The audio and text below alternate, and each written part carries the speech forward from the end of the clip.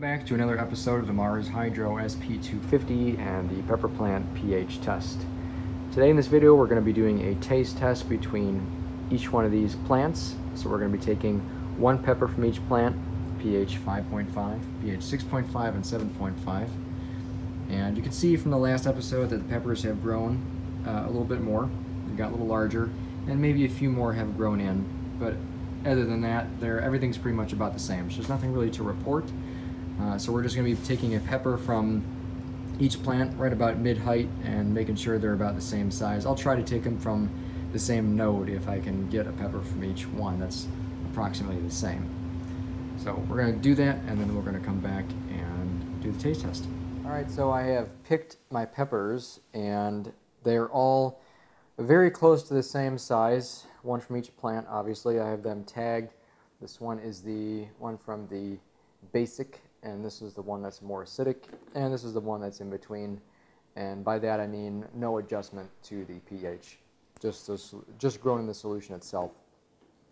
So what I'm going to do when I eat these, I'm going to start with just the bottoms of them, just the tips, because that's going to have the least amount of heat, and I want to be able to kind of see if there's a difference in flavor without making my mouth on fire from eating the portion where the seeds are. So let's just get right into this. I don't want to make this video too long. So I'm going to start with, I'll start with the one that's pH of 7.5.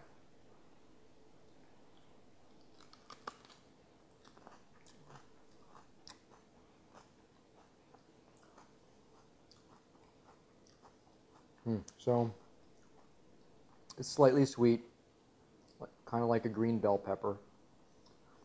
The tip of it was kind of hard.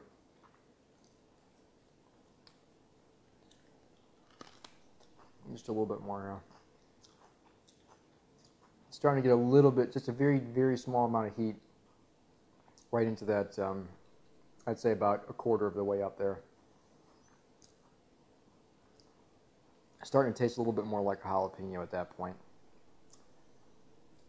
It's kind of hard. It's a very hard, crunchy pepper. All right, let's try the one that is grown in a more acidic solution of a pH of 5.5.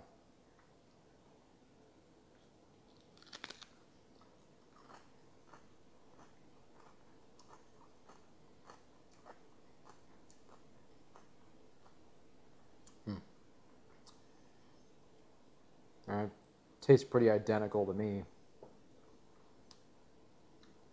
I'll do the same thing. I'll take a second bite, just a little bit further up. You know, still very hard. Getting just a little bit of heat.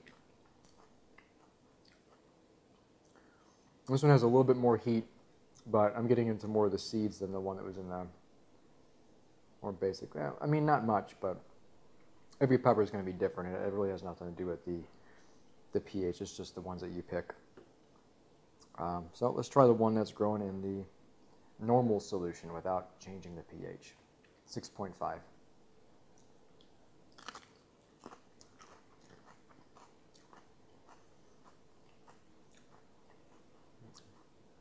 I don't taste, there's no difference.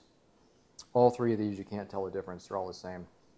The texture, the hardness, the flavor, and the amount of heat at a certain point on the pepper.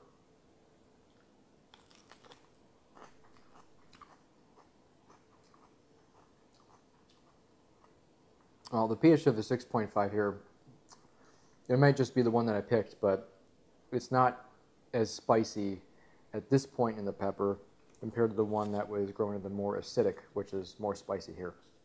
So now what I'm going to do is take a bite, probably a larger bite, probably a little further up. I can stand eating one pepper jalapeno that's hot, but eating 3 of them, I'm just doing this for YouTube. And these aren't even that hot, and I like spicy food, but I'm enduring some pain just for your entertainment. All right, so we're going to probably take a bite. About half of this pepper, what's left of it.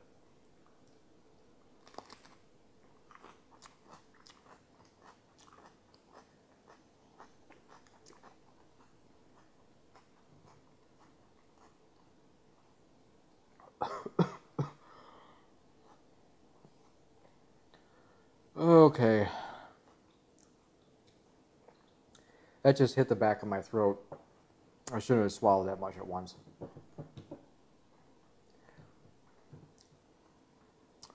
It really wasn't that hot. It just right in the back of the throat. All right, let's do the one that's more acidic, pH of 5.5. We'll do the half of what's here.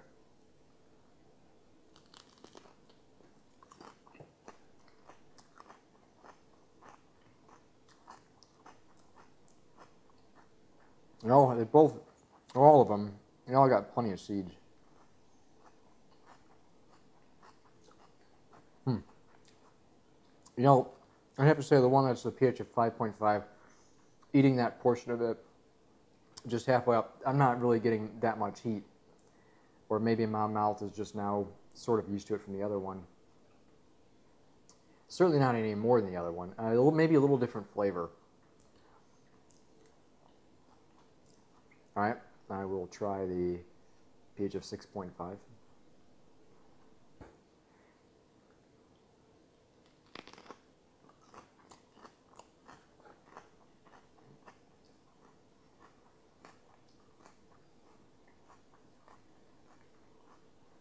Yeah. So, very similar flavor, almost no heat, really. I mean, there's heat, but not as much as the first one. And it has the same flavor as the one that was more acidic too. So the pH of 5.5 and pH of 6.5 have a very similar flavor and also probably the same heat. Now we're going to go back to the one that was pH of 7.5. I'm just going to eat the rest of it. Take that off and I'll just put the whole thing in my mouth.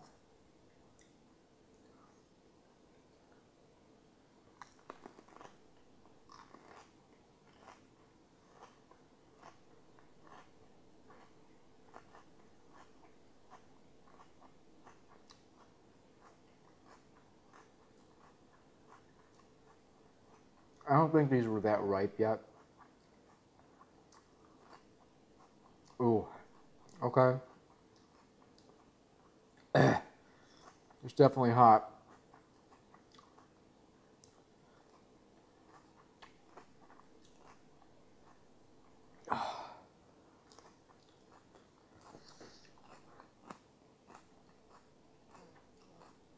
Oh, man. Oh, that's painful.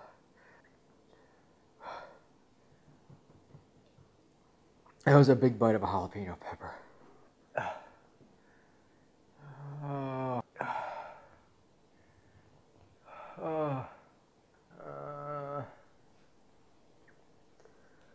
Oh, I'm gonna be hurting tomorrow. Oh, man.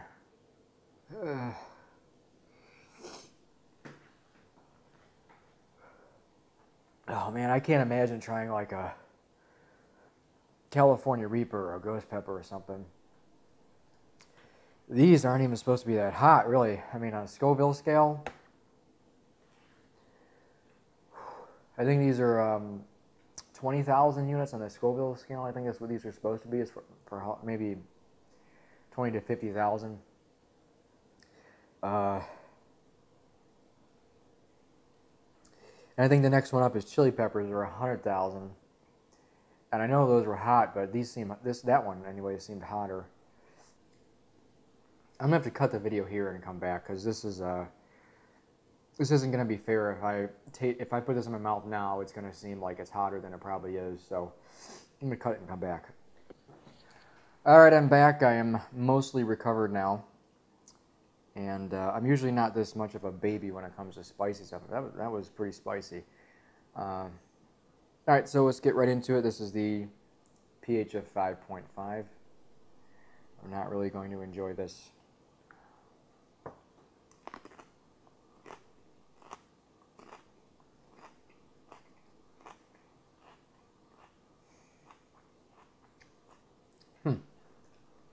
So the pH of 5.5, this pepper anyways,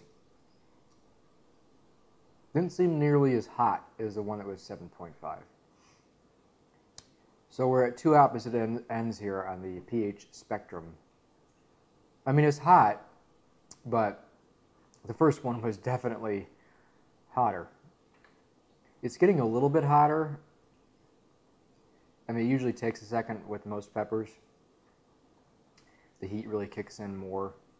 I would say on a scale of 1 to 10 on just comparing these peppers so far, I would put the last pepper I had at the 10 mark. Not saying it's the hottest pepper I've ever tried, but that would be on this scale. That would be at the 10. This one would be probably at the 6 if I had to compare the three. All right, so I'm going to pause the video now. I'm going to come back and we'll do the last one, which is a pH of 6.5. My guess is this is going to be higher up on the scale, just going off of the trend here.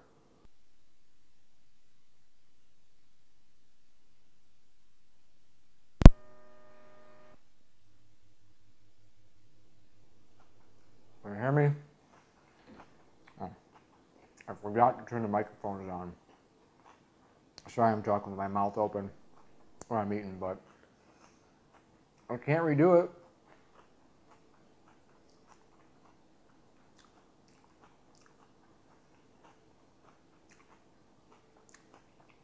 Okay, so far, no pain, no heat right now. I'm not feeling anything yet.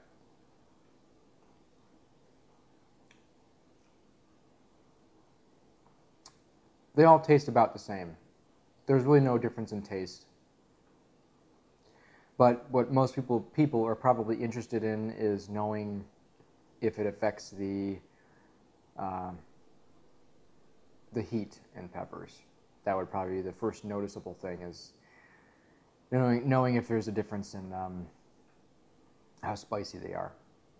And so far, this one here, the pH of 6.5, the untouched one where there's no pH swings or large pH swings, that's not hot whatsoever. I mean, maybe I said before it was just a slight tiny bit spicy. This here, the pH of 6.5 on the scale of 1 to 10 based off of these three only, this is a 1 or a 0 actually. No heat whatsoever, especially the portion of the pepper where it would be the hottest. Nothing. I feel nothing right now,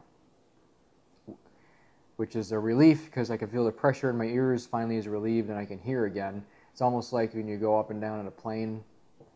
I don't know if anyone's ever experienced that before when they've eaten peppers.